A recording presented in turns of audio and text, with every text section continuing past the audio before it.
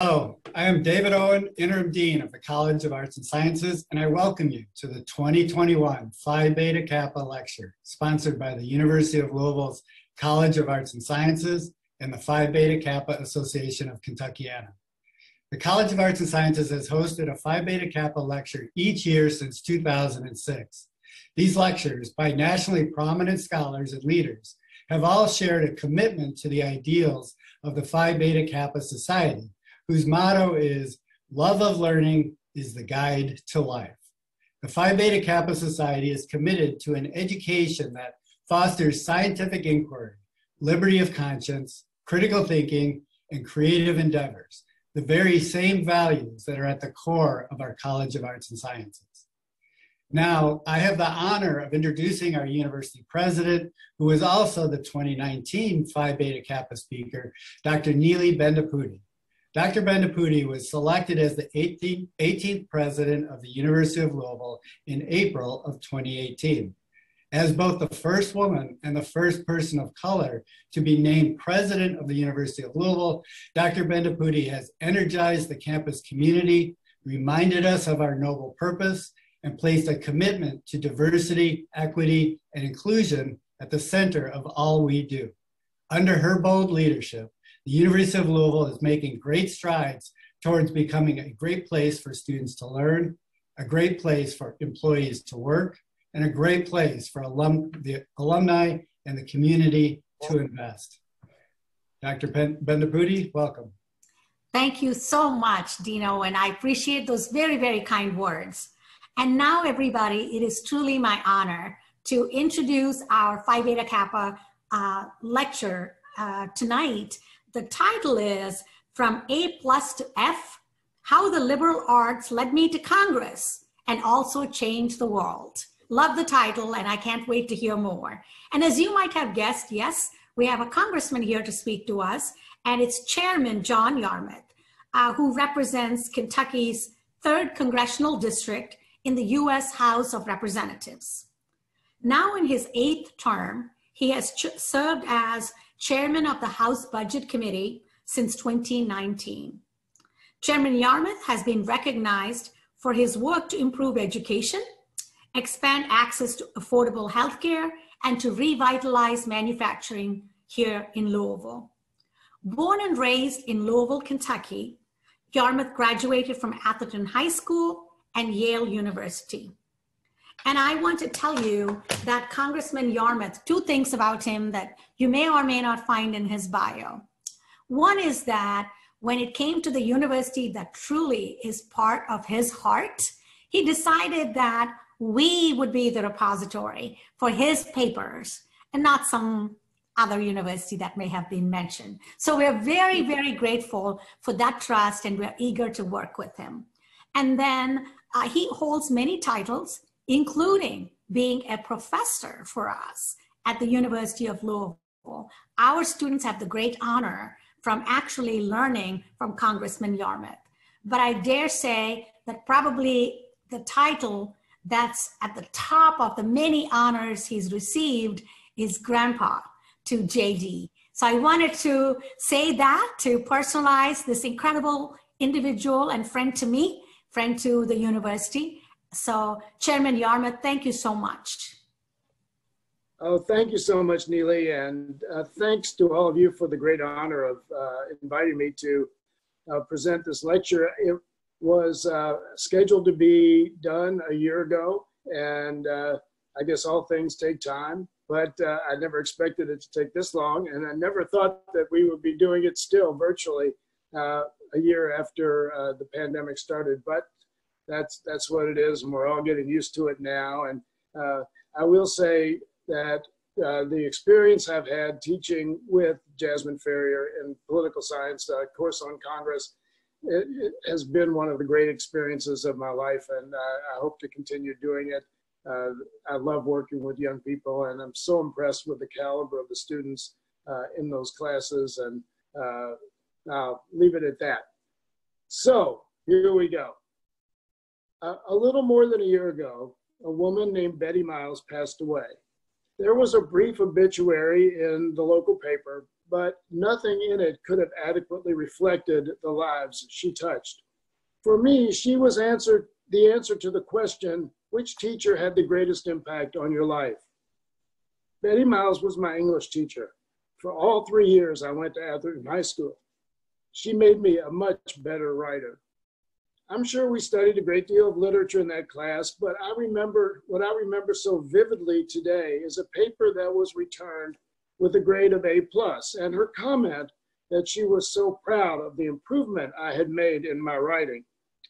I didn't think all that much about it at the time, and even when I was exempted from freshman English at Yale based on my writing sample, I still didn't connect the dots.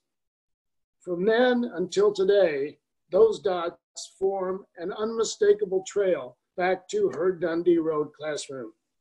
The ability to communicate effectively, both verbally and in writing, has essentially determined my life's trail. And of course, it's why I'm here tonight. I was a lucky kid in many ways. I had a strong, smart, loving parents, a solid middle-class upbringing, and 3 siblings with whom I almost always got along. I was also lucky to grow up in an era in which we had to find our own intellectual and recreational outlets. Way before video games, way before the internet, and way before the Disney Channel. In fact, we had cartoon shows only on Saturday mornings and at lunch weekdays on Wave TV in the Magic Forest. For many Louisvillians, that's an inside story. My mother, who was brilliant at every age, when she had a precious few minutes, was always reading. My father, too, in my earliest recollections, was a constant reader. So what was I to do when the cartoons weren't on? I read. Without much on TV, we also listened to a lot of music. Broadway soundtracks were always on in my house.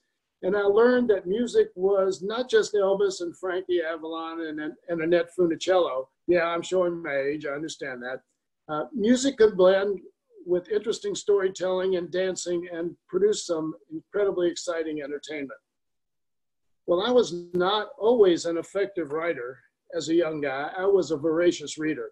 Like many kids way back then, my first book was The Little Engine That Could. As I got a little bit older, I devoured the Chip Hilton series. This was a series of books about a high school multi-sport star. It was thrilling to turn those pages and visualize the last-second basket, the ninth-inning homer, or the game-winning touchdown pass. I read The Making of a President in 1960 by Theodore White, his trailblazing account of JFK's successful presidential campaign.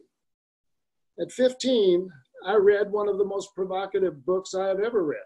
It was called The Cardinal.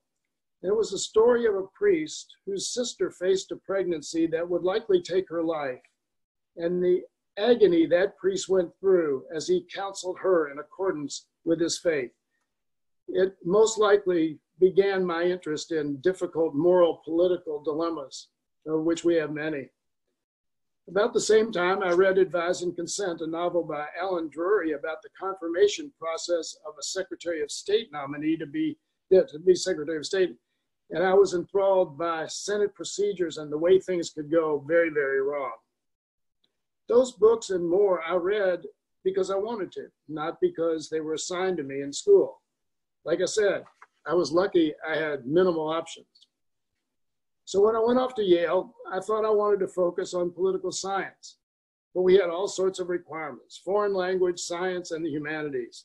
I hated that at the outset, but I eventually realized how important it was, especially when I decided that there weren't enough political science courses that interested me.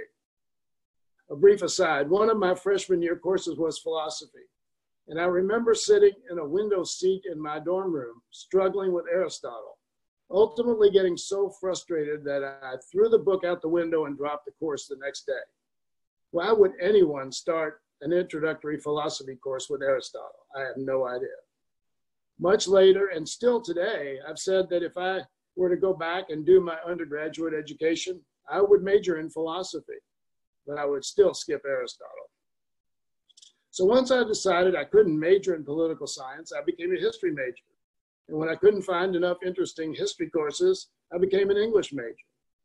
And then I was a junior, and the only major I could pick that I could complete in 4 years was American Studies, which was the ultimate liberal arts major. Also a great major for playing Jeopardy. Once again, how lucky I was. I took American art history, American literature, economics, sociology, in addition to poli-sci and history, and they all counted toward my major. In my last year, we had a senior seminar, and while I can't remember the subject of the seminar, if there even was one, the purpose of the seminar was to produce a senior thesis that embodied multiple disciplines focused on an American topic. I decided to do mine on speculation in the 1920s. It comprised a wondrous blend of economics, politics, sociology, psychology, music, flappers, of course, all through a historical lens. What an incredible example of how so many liberal arts subjects not just came together, but imposed themselves on an important event in our country's development. It was the most academic fun I had at Yale and the best academic work I ever did.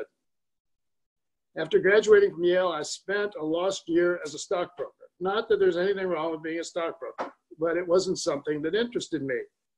And it did not let me employ any of the liberal arts education I had received. So when U.S. Senator Marlowe Cook invited me to join his staff in Washington, I leaped at the chance. And here's where things started to get interesting. My first week in DC was in February 1971. President Richard Nixon had just introduced an innovative program called revenue sharing, which was a program to give discretionary federal funding to the states. Cook asked me to write a floor speech for him on that Nixon initiative. I had not written a speech since I had run for student council president in 1964, but I did my best. I was on the floor for the speech, and afterward, Illinois Senator Chuck Percy came over to my boss and asked, "Did you get a new speechwriter? That was very impressive." Aside from the pride I felt and the realization that maybe I was a decent writer, I had quickly become Cook's primary writer. What did that mean? That I had to write about the economy and coal and farming and foreign policy and virtually every subject under the sun.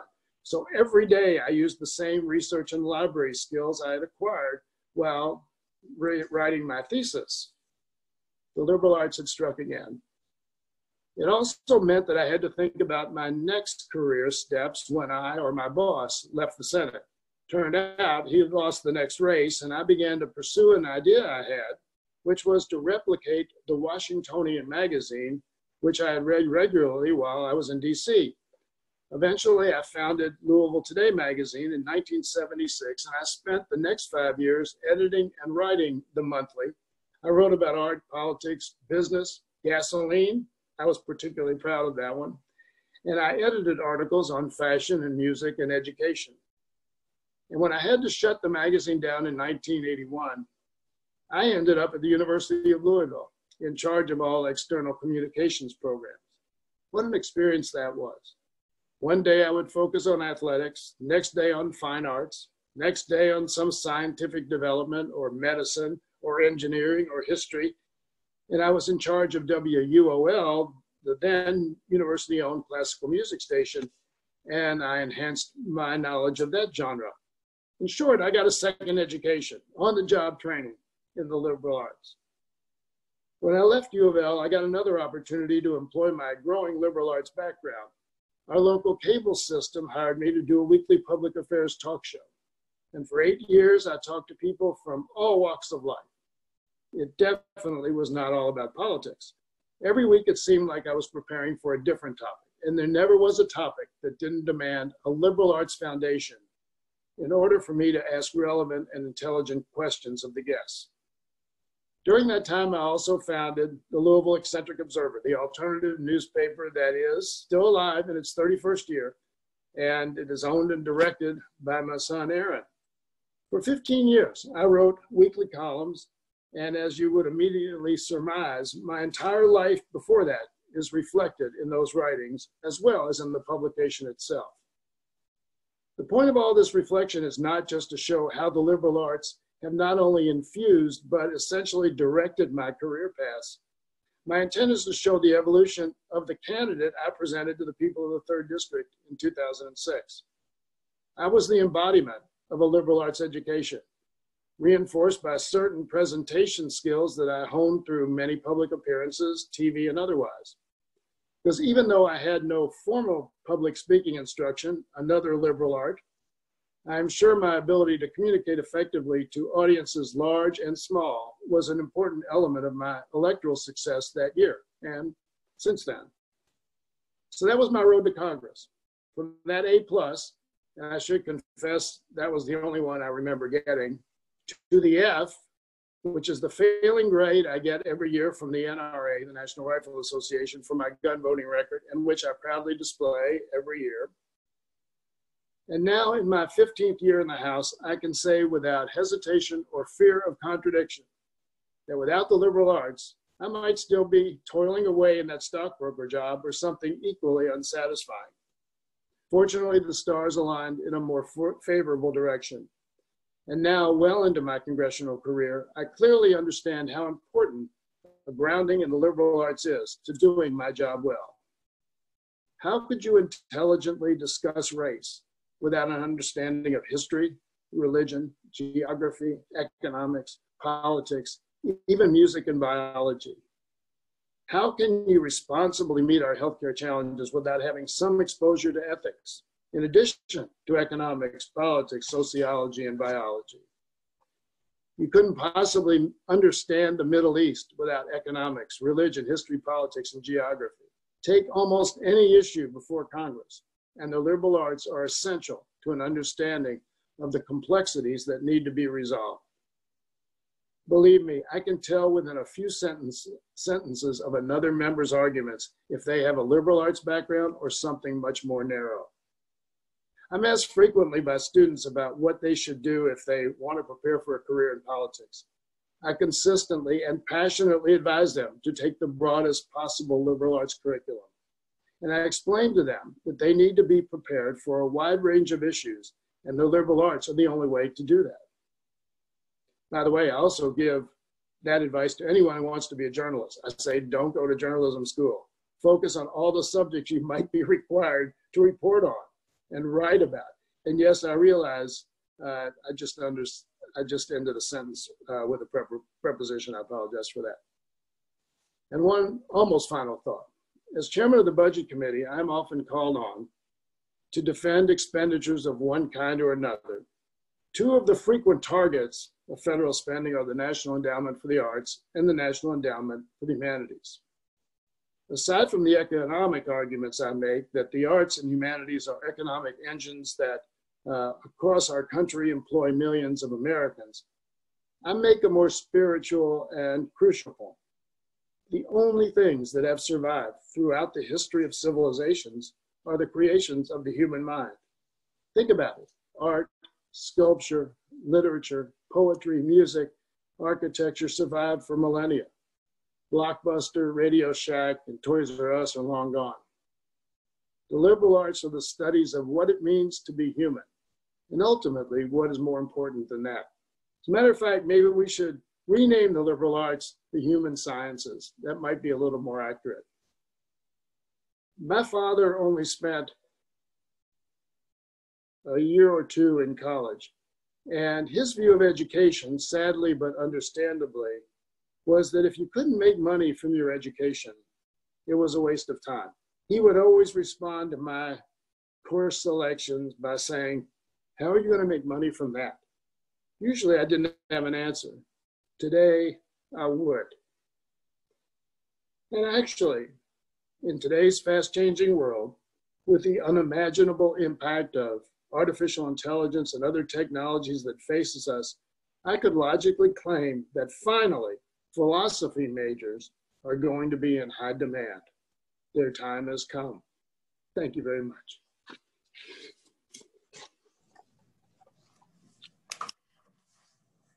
Thank you. Congressman Yarmuth has kindly agreed to answer some questions. If you look at the bottom of your screen, you'll see that there's a Q&A icon where you can write your question. We have one already. As chair of the Budget Committee, what can be done about the large percentage of funding that goes to defense? Here's a question that's going to draw on your liberal arts education. Wow. A wonderful question. Little background. So the Congress has on an annual basis what we call discretion over about 30% of the entire federal budget. 70% of the budget is what's called mandatory spending. That's Social Security, Medicare, Medicaid, and the interest on the debt, and a few other programs. So the only way we control that is if we change the conditions of the programs. The other 30%, which is everything else the government does, has defense and then not what we call non-defense discretionary spending. Of that, roughly today, it's about $1.4 trillion a year. Defense is roughly 750 billion of that, so slightly more than half. There are many of us who understand that, you know, the reality that we spend more on defense than the next 8 or 10 largest defense spending countries in the world. So take China and Russia and the next 8 or so, and we spend more than that.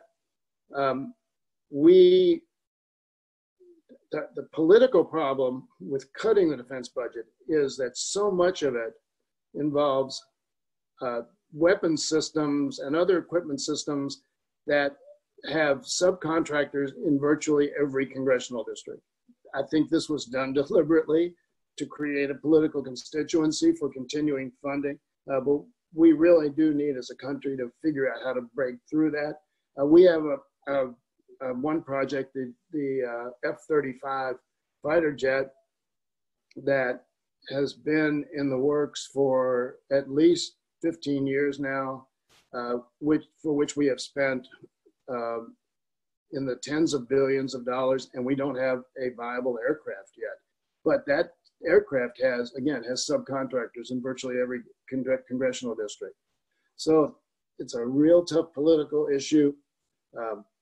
I think at some point we just have to say we're going to give the Defense Department a certain amount of money, and you have to live with it, and you decide what to cut. We did that a few years ago with the BRAC system, where we said, you've got too many bases. We're going to set up a BRAC commission. They're going to decide which bases survive and which don't. But again, these are incredibly difficult political problems, and we haven't been able to do much about it. So this year, President Biden has proposed about a 1.5% increase in the defense budget. That's basically to provide raises for our soldiers and airmen and women and sailors and so forth, and very little for other operations. But we've got a long way to go. Again, $750 billion, and if you take everything else the government does, and that's housing, infrastructure, education, healthcare, well, not healthcare because that's the other, veterans affairs, and veterans programs, you name it, everything else we do, the FBI, IRS, every agency, that's all less than the federal budget. And, you know, there's been a great recognition, even on the part of the military, that we have, for instance, one of the biggest threats we have to national security right now is climate change. That's a Pentagon conclusion, not Alexandria Ocasio-Cortez's conclusion. That's the Pentagon's conclusion. And yeah, I think you remember when Admiral Mullen said, if you decrease the diplomatic budget, you're going to have to buy me more bullets. So there's a great recognition that we're spending too much. We're not spending it efficiently. I mean, I don't know why in the world we're building tanks now. Most of our most serious threats right now come from cybersecurity, for instance, and not from physical military attack. So it's going to take a lot of political courage to do that. So far, we haven't been able to muster that much. Bad answer, but that's reality. So a question that takes us back around to the academics with which you began. Is there a subject area in the liberal arts that you did not study, that you regretted not studying, that would have come in handy later? Well, like I said, I never really did end up studying philosophy because I dropped the course. And you know, when years ago, for a number of years, when I was in journalism, I would go to UofL and speak to an ethics course, and the ethics course was housed in the philosophy department, and that was something that actually kind of surprised me, but made total sense. And that's something that, again, if I were to go back to college, I would major in philosophy because I think it permeates virtually everything we do. And when you're sitting in Congress and making policy choices, there are very few that don't involve ethical considerations. And again, that's going to increase as we go forward. So, yeah, that's the one I wish I'd spent more time at. I think you've just made our dean very happy, as he is a philosopher. Back to politics. Much has been written about the increased polarization in U.S. politics. What do you think are the main reasons for this? So there are a number of reasons. One of the reasons is money in politics. One of the reasons is that politics, for some unknown reason, and I'm still trying to deal with this, is that political affiliation has become part of people's identity much more than it ever was before. And you know, when I was growing up, my dad was a Republican. I was a Republican initially. I was a Republican until 1985. But when I was a staffer on Capitol Hill back in the 70s, we were always working across the aisle because there were liberals and conservatives in both parties. There was, you know, in the Democratic Party, some of these names won't mean a lot to some people, but in the Democratic Party, you had Ted Kennedy and Hubert Humphrey and Fritz Mondale, who just died, and a lot of liberals. And then you had people like Russell Long from Louisiana and James Sparkman from Alabama and Richard Russell from Georgia, who were some of the biggest racist, most conservative people in the country. On the Republican side, you had conservatives like Jesse Helms and Barry Goldwater and Strom Thurmond, but you also had Jacob Javits and Ed Brooke from Massachusetts and Mark Hatfield from Oregon and Bob Packwood from Oregon. So you were always working across the party line because there was always somebody who agreed with you. And the other thing was you did not have the external influences that you have now and the communications, the 24/7 communication system. So you didn't have the constant pressures to against compromising or against negotiating with somebody from the other party. And you could make those compromises and deals because you weren't under intense scrutiny. That doesn't exist today. So right now, people are afraid of their own shadows. If they even talk to somebody from the other party, they're threatened with a primary challenge. So just again, it's mostly the outside world that has pulled us apart. I was in 2013. I was part of what was called the Gang of Eight, and it was 8 members, 4 Republicans, 4 Democrats, who spent 7 months working on immigration reform. And we negotiated in those. We met every day while we were in session. We negotiated like normal human beings would negotiate. Say, well, if I give up on this, well, you know, what are you going to give me that I want? And if you can't sell this way, what if we did it this way? And yeah, I might be able to sell that. And it was a really refreshing exercise. The reason we were able to do it was because we did it in secret. And that's, you know, we don't want a government that operates in secret, but that's kind of the reality we face. And I read today where there's a group working on police reform, and they basically said they're doing it behind closed doors. They're not talking about what they're doing because they're trying to find a middle ground. So, you know, identity politics has made politics a spectator sport. It's blue jerseys and red jerseys. It's UK UofL. And you know, the country, to a certain extent, has sorted itself by political affiliation. And the crazy thing is, it really doesn't relate to policy that much. The American people on almost every issue are overwhelmingly on one side or the other, and yet they don't vote that way, and they don't necessarily analyze issues that way. It's almost like if I was for a certain policy under Donald Trump, now that Joe Biden is for it, I'm against it. We saw that a lot with Obama. Back in the idea of cap and trade, which is a free market approach to dealing with pollution, was a Republican idea in the late 70s and 80s. And Mitch McConnell voted for cap and trade when George Herbert Walker Bush proposed it to deal with sulfuric acid rain. When Obama proposed that same concept to deal with carbon emissions, it all of a sudden became tax and trade, and the Republicans were all against it. And it's worked both ways. So we're in a dysfunctional political world right now, and it's very sad, and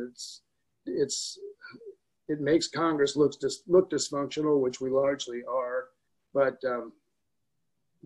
people gotta chill out and worry about other things rather than politics, and say, okay, just let the politicians alone, do it, or realize that everybody with a blue jersey on is not always right, and everybody with a red jersey on is not always wrong. And we're a long way from that right now, unfortunately.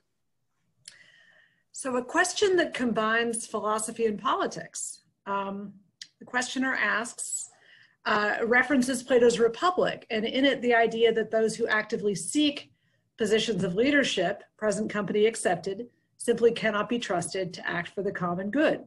The questioner invites you to defend or refute the following statement: a truly democratic society will draft leaders from its ranks, the more reluctant the better. Wow.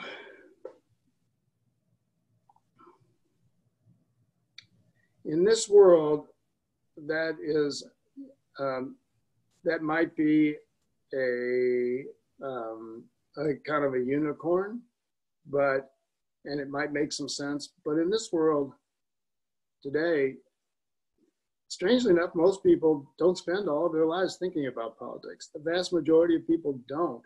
And in a representative government, and Plato knew something about this, in a representative government, the idea is you elect people and entrust them with making the decisions that they think are best for you. And I still think that's the right approach. Sometimes the public does draft people into office. We see that occasionally with members of Congress and in the House and Senate. But no, I think you really want to have to. You really want to have. You have to want to do public service to be effective. You have to be driven by that urge, and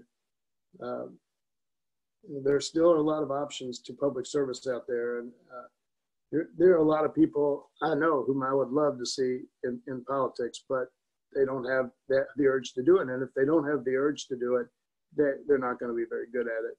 So, Plato might have been right for his time when there weren't a lot of job opportunities, or at least a lot of different career options, but I don't think that's very viable today. All right. And a question about higher education. Thank you for your support of higher ed and the liberal arts. Colleges and universities have become dependent on adjunct and contingent labor. These positions are often low paying with no benefits. The Sanders-Jayapal College for All bill aims to reverse this, requiring 75% of appointments to be tenure track. What are your views on this proposal? I'm going to defer to people who know more about it than I do.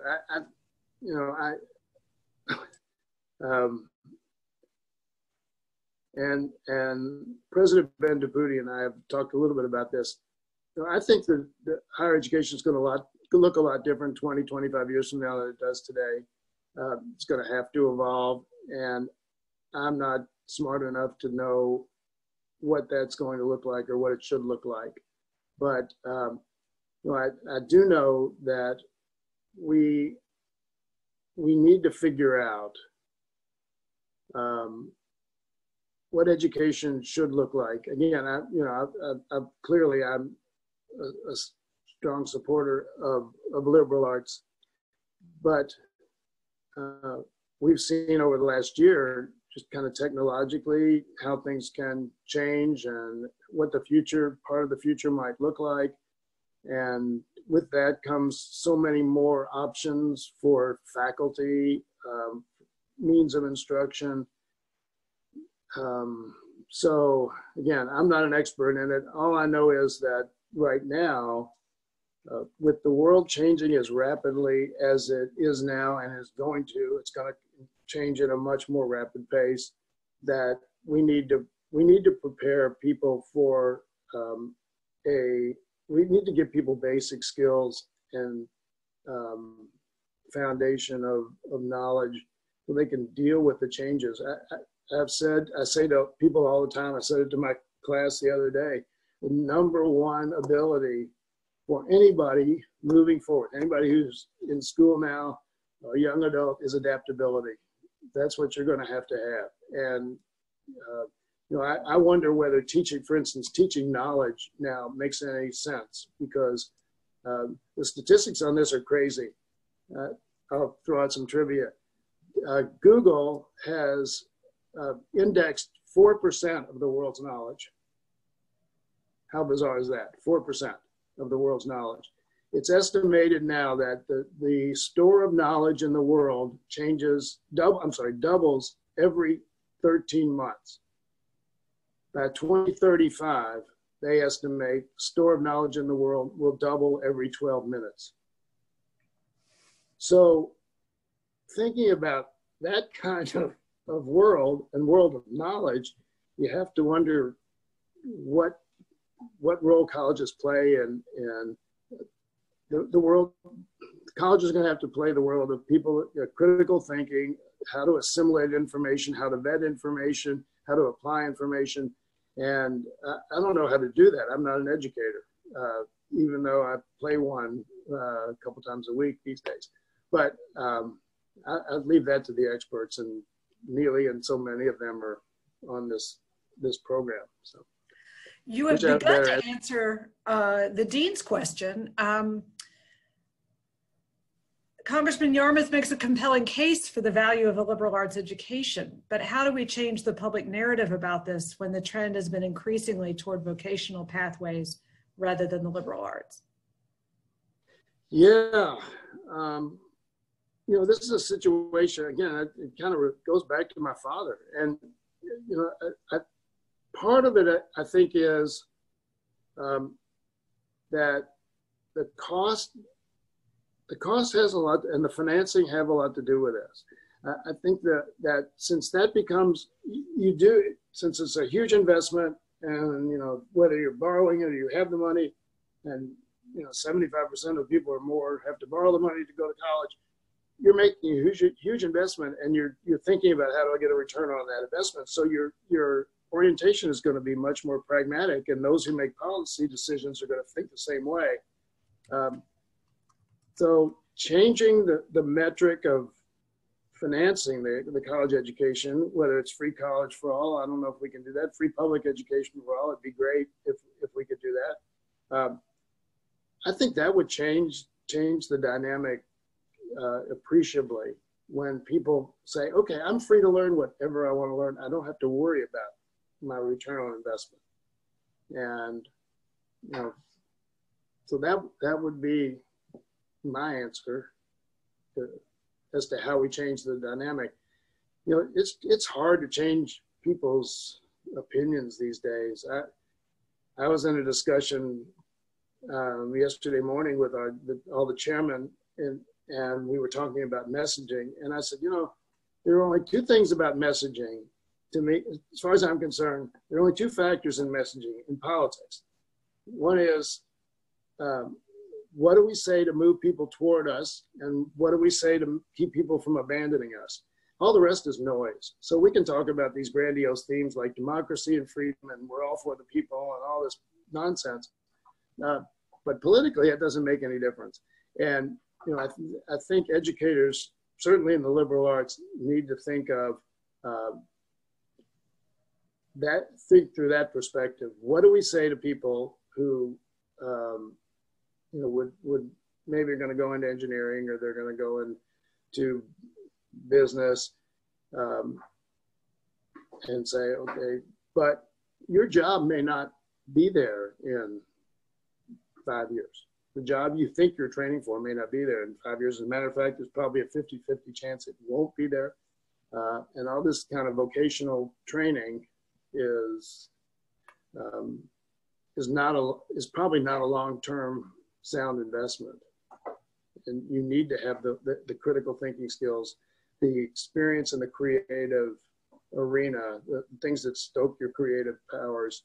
Those are the things that are going to probably sustain you for throughout your life. And again, part of the problem is getting people to listen to that. Part of it's getting to people at the high school level, the junior high school level, even.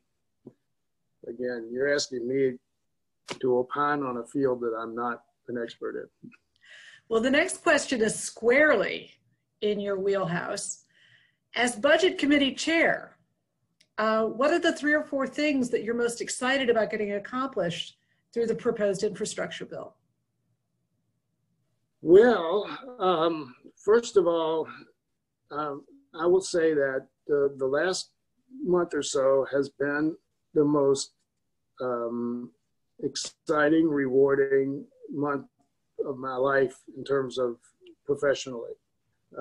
The bill that we passed, the American Rescue Plan, which we passed last month, which has my name on it, because under the process we used, all of that has to come through the Budget Committee. So my name was on as the sponsor, and I managed the bill through the House 2 different times. And the ability to have affected so many lives in a positive way was just overwhelming. And still, I'm blown away by what we were able to do. And I talk to people all the time. I say, can you imagine thinking back to November 4th of last year, where we didn't know who the president was going to, that was the day after the election. We didn't know who the president was going to be. We didn't think we would take the Senate, and we've lost our margin in the House. That was a few months ago. And here we are passing one of the largest bills to support the average American that has ever been passed in this country. And so, yeah, I don't want to rest on my laurels. I said our biggest problem right now is making sure we're not a one-hit wonder. And so the infrastructure bill is our next opportunity to do something incredibly important, and to also expand the concept of what we consider infrastructure. And, you know, the president has proposed $400 billion for child care and elder care. And as I have tried to explain it, if you can't get to your job because you don't have the availability of affordable child care or care for your the parent or grandparent you're taking care of, that's every bit as much infrastructure as if you can't get public transportation to your job. So we do have to think about a 21st century concept of infrastructure as opposed to a 19th century view of infrastructure, which is, this is my partisan bell goes off, partisan alert. This is the way the Republicans are. If you're not roads and bridges and water systems, you're not infrastructure. That doesn't relate to so many lives that in our society right now. So we're going to get an infrastructure bill, and it's going to be a lot larger than what the Republicans want, and that'll be good. It'll be good for the country. And you know, I'm going to be right in the middle of that, because we're going to probably end up doing it through the reconciliation process, which is the way we end up being able to pass something in the Senate without getting 60 votes. So I'm looking forward to that. And that process is starting. We'll probably start in another month or so. So, and then Biden's going to introduce his American Families Plan next week, which deals with all sorts of human capital investment. And that's going to be something that I look forward to working on too. So we've got a lot of opportunities to change the way we think about government's role in our society. Over the, I go back to Reagan years when, Reagan said, government's not the answer, government's the problem. We've got a chance to reverse that and say government can be the answer. And certainly government at the federal level has a significant role to play in making lives better. And I and many of my colleagues have pretty much given up hope that we could ever do anything consequential to make significant improvement in people's lives. And the fact that we were able to do that last month and have opportunities to do more is very exciting. So you've spoken of the importance of persuasion in politics. Can you say more about the importance of the liberal arts to civic engagement more broadly conceived? Oh.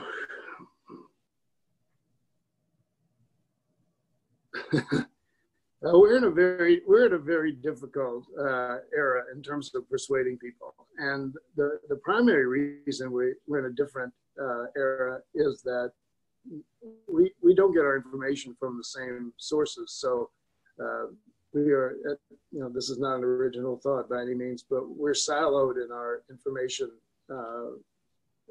universes, and so those of us on the progressive side, those of us who believe in things like the liberal arts and the humanities, we're not talking to the people we need to convince, and they're not listening to us.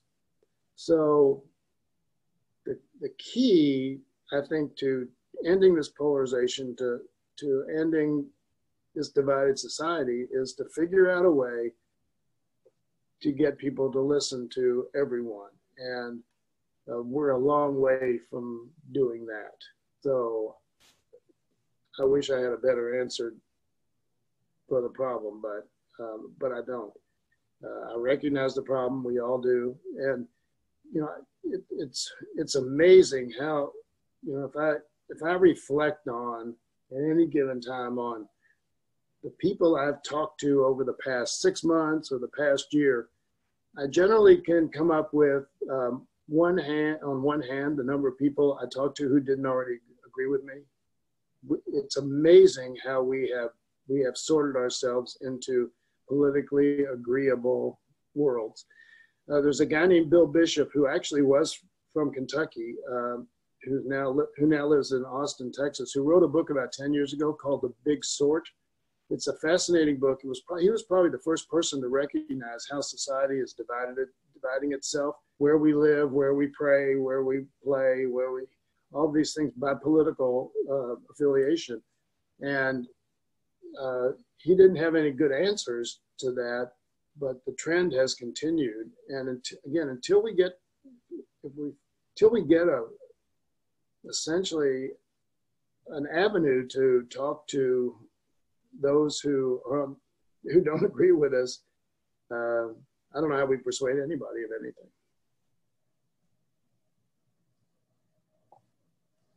So a very a wonky budget question. Could you elaborate? You're ready. On what would be involved in adjusting budgets for entitlements? Okay, so I have a very different view on the need to reform entitlements, but I will give you some thoughts. So first of all, let's take Social Security. The stewards of Social Security say that starting in 2034, we will not be able to pay 100% of the promised benefits. That we will be able to pay about 83%, something like that.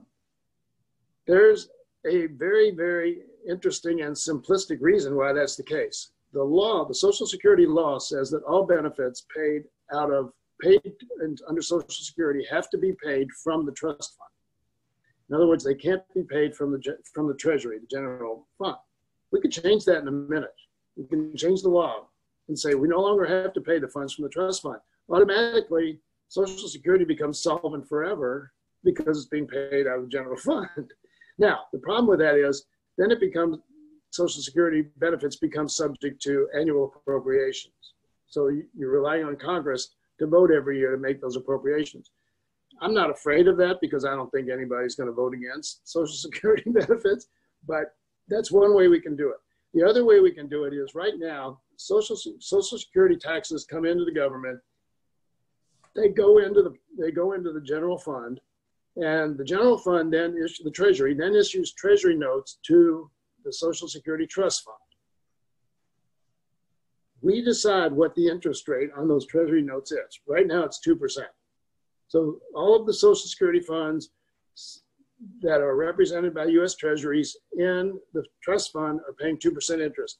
We could raise that to 5% tomorrow, and that would automatically stabilize the Social Security Trust Fund. So there are things we can do that are pretty simple that don't involve cutting benefits or changing eligibility. I think next year the eligibility, the benefits start at 67. Right now they're at 66, but we don't need to do all that stuff. And last night we had, and I would recommend this book to anybody. There's a woman named Stephanie Kelton, who's a professor at University of Stony Brook, who used to be at the University of Kansas with Neely, has written a book called The Deficit Myth. And she represents a school of thought which is gaining a lot of adherents, including me, called modern monetary theory. And modern monetary theory, to be as brief as possible, says if you have a sovereign currency, which the United States does, so we are the issuer of our own currency. The country does not borrow money in any other currency. It does not spend in any other currency. That we can basically spend as much money as we need to, as we want to.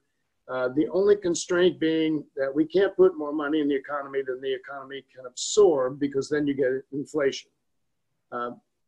And if you hear people talk about fiscal space, if you happen to be watching one of these wonky programs, fiscal space is how much can the federal government put into the economy without causing inflation.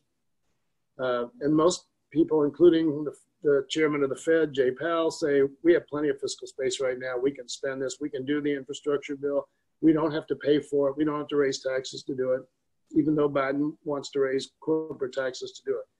So, one of the things with entitlements, we're still in the baby boom era. We have 10,000 people a day turning 65, so they're eligible for Social Security and Medicare.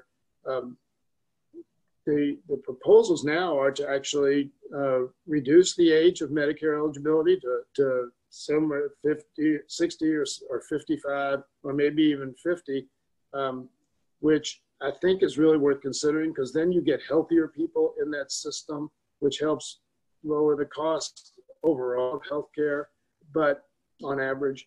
But anyway, there are all sorts of ways we can do this. The problem is that nobody really wants to touch them in a political way because they're so sensitive. And right now, with a 50-50 split in the Senate, we can lose right now in the House 2 votes. If we don't get any Republican votes, we can only lose 2 votes in anything we try to do. So the environment, partisan-wise, is not right, but I think it will be at some point. And then we can really have a really thoughtful discussion about what we do with the question. Use the word entitlements. We hate that word because they're not entitlements. They're actually benefits that American citizens have paid for throughout their working life. They paid into Social Security. They paid into Medicare. So we call them earned benefits and not entitlements. But they do comprise constitute one of the biggest shares of the budget, and they continue to grow at a rate, those expenses at a rate higher than other parts of the budget. So we do have to be conscious of it, but there are some really clever things we can do to solve the challenges of those programs. So we have time for one more question, and it's a practical one, and it draws on your experience as a policymaker and on your investment in persuasion. As you know, those of us in higher ed need to make our case to state legislators pretty much every budget cycle.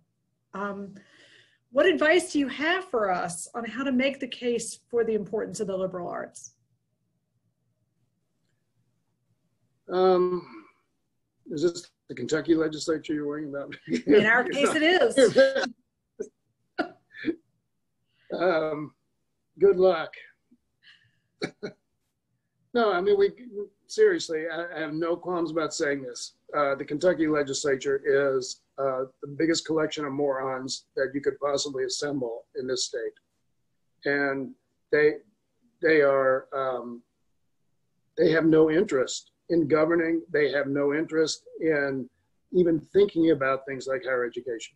All they want to do is maintain power. All they want to do is diminish the governor's power. All they want to do is end abortion. They have such a narrow and short-sighted perspective on public policy. It is frightening. And as bad as I think congressional Republicans are, Kentucky Republicans in the General Assembly are the absolute worst. I look at Georgia and I look at Texas and I look at some of these other states, and I would rank our General Assembly as retrogressive as any of the worst.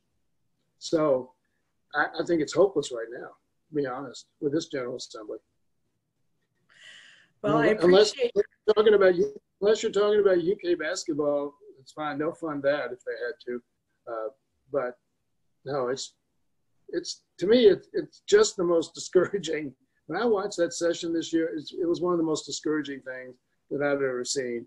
And I'm very hopeful that without Donald Trump on the ballot, that 2022 will be better for Democrats. Not that all Democrats are saints either, but generally speaking right now, Republicans just don't have any good ideas for governing. And that's at every level. And they're not even trying. But hopefully we can change and get people who understand. Primarily, it's always an investment in the future. We know how much more college graduates income they generate over a lifetime. We know, as opposed to high school graduates or non-graduates. And the long-term success of the Kentucky economy is going to be dependent on a well-educated, adaptable, creative workforce. And you don't get that unless you invest in higher education and liberal arts, critical thinking, and all those things we've talked about tonight. All right, thank you so much. I'm going to turn things over to Paul Hauk from the Phi Beta Kappa Association. Thank you, Susan. On behalf of the Phi Beta Kappa Association of Kentuckiana, I want to thank Congressman Yarmuth for being our featured speaker for the 2021 Phi Beta Kappa lecture. It's fair to say that we have certainly appreciated your candid thoughts and insights. I also want to thank President Neely Bendaputi and Dean David Owen and Dr. Susan Ryan and everyone who worked to bring this program together. Also, thank you to all who took the time to be with us tonight. Our Phi Beta Kappa Association has had the privilege for many years now to partner with the University of Louisville and the College of Arts and Sciences in co-sponsoring this lecture series, and we look forward to many years to come. And here's to hoping that next year we'll do this in person.